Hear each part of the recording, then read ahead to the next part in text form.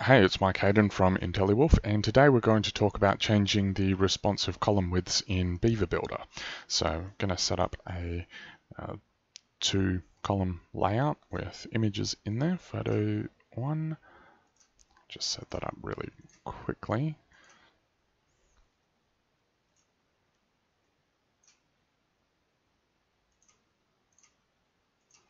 So we've got our two photos. Save that. So we've got them side by side here, but if we were to switch to responsive mode, which you can, right? So in tablet mode we are now. So if we want it in how it would look on a mobile, it's going to be one underneath each other, but we want it side by side, just because. So you hover over, let me zoom in. So we hover over, hit the column one and column settings. That brings up this, and the very first one you're going to see width, so we'll just change that to 50%.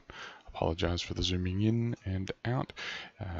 Column settings for the other one, 50%, and that is going to be side by side. So just a quick fix, equalize the heights and center just because, so that they look more even. So that's pretty much how you do it with responsive mode. You can do the same thing in tablet mode. Once you're ready, just hit exit, done, save, the usual. So that's good on two column, but what if we wanted a three column layout? So for that, just use Beaver Builder's handy duplicate column, and I'll just change this this image to the woman just to further differentiate it. Actually, for what I'm trying to do, let's put it over there. That's better. All right, so these ones are already 50% as we saw, but if we hit R to switch into responsive mode, let's go into phone mode. It's not quite what I wanted. So what I wanted was for this woman to be larger.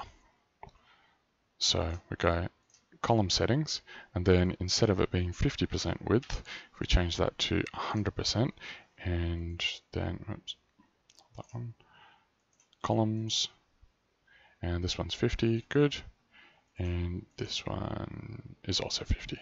All right, so this is the way that we want it to be on a mobile site.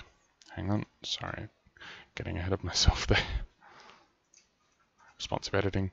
So then on desktop it's going to be 3 across, on tablet it's going to be 3 across, and then on mobile we're just going to have one bigger image and then two smaller images. So that's how you change the responsive column widths in Beaver Builder.